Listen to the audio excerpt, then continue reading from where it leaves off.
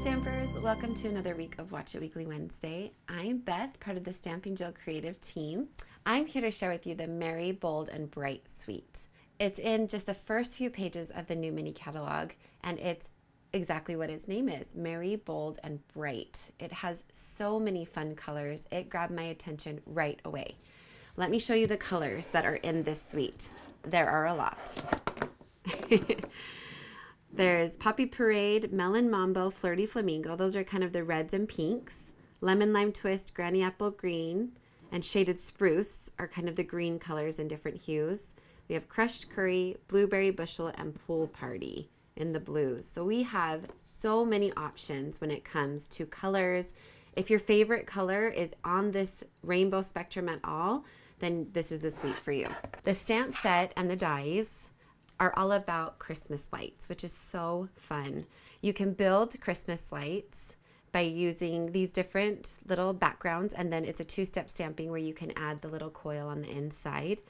We have this little string here that you can put your lights on, but there's also multiple ways in the dies to string up your lights and make different little layouts.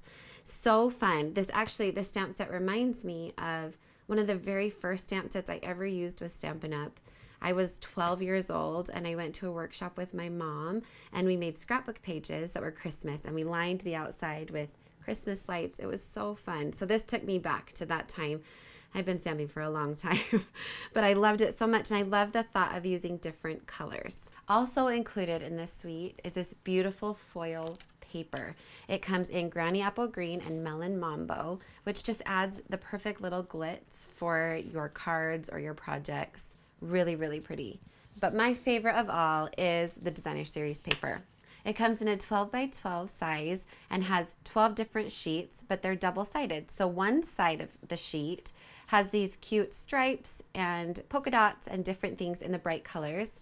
The other side has Christmas lights and fa la la, some little Christmas tree, more lights and trees. So you really could use this for Christmas if you wanted to, but you also could take these and use them for any celebrations, birthdays, Christmas, any holiday really. You can customize this because there's so many options available. Also included in this suite are these really fun adhesive back discs. They're iridescent and they come in the 5 different colors, which coordinate with this suite, but they add so much to the projects as well. And then there's this really pretty iridescent ribbon. It's a perfect width and it's really easy to tie. I liked it a lot. When I started to stamp with the Christmas lights, I recognized that there were so many different colors and I got a little bit overwhelmed. So what I did was created a little template to see which color coordinates with which light. So because I wanted to stamp my light one color and then do a different color on the inside with the little coil. So here is kind of what I came up with as colors that I thought worked really well together. As you can see, I tried a bunch of different combinations until I found the ones that I liked. And this was just what I did. So I would encourage you to, if you're not satisfied with these, to try out a bunch of different combinations, see what you like. I didn't stamp anything off. It's all full strength because I didn't want to try to keep track of what I had stamped off. For me, that's too overwhelming, but this is how I like to stamp and keep a little template. So I know going forward, oh, I really like this color, or I didn't think that Blueberry Bushel and Shaded Spruce would be the right mix, because they're both so dark, but I think it worked better than any of the other ones, obviously, that I tried all over the place. So if you want to see this template in a still picture, join us on our blog. We are at stampingjill.com and we'll have a still photo there for you to reference. Let me show you some cards that I created using this suite of products. I started over the top because I like to play with the dies right away and see how they cut out, what they cut out. So I just took some of this really fun foil paper and I cut out the dies just to see kind of what it looked like. And then I loved adding, you can add little toppers here with the die, and I did that in some pattern paper. I did the cutouts in the back of the strings that come in the die, so I had a little bit of a reference. I thought that turned out really fun. But this one was a very avid card. This took me some time, but I thought it turned out really, really cute. I wanted next to focus on stamps, so I stamped with these cute little lights over here. My layout's not super different, honestly. I recognize that after I made my card, but I tried and played with some different colors. I pulled different colors from the stripe paper that I used in the back, but I still wanted it to be Christmassy. I wasn't really focusing on like birthday or using it for a different event. I wanted it to be Christmassy. And I love the addition of this little star stamp that's in there. It's a perfect filler for your backgrounds. Next, I wanted to build a tree. I saw this in the catalog, actually, the mini catalog, that one of their samples, they had done this, and I thought it was so, so cute. I wanted to use some of the designer series paper in the background because it's so, so pretty. This is another die here of the little string of lights, just a little smaller.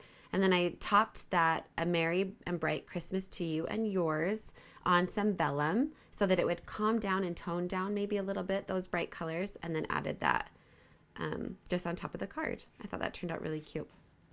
At this point, I wanted to do something a little simpler, and I wanted to focus on the Christmas paper because I had been using the bright, bright paper for so long. So I took strips and I used just one of our little note cards and envelopes. So this measures 3.5 by 5 as the card size.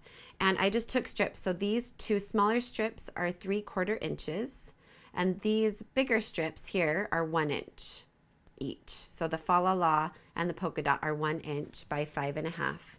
And then these ones are 3/4 inch by 5.5. And I just layered them out, added a little saying and some ribbon and our little discs there, and I thought it turned out really cute. But you always have to remember to stamp on your envelope because that makes it so fun.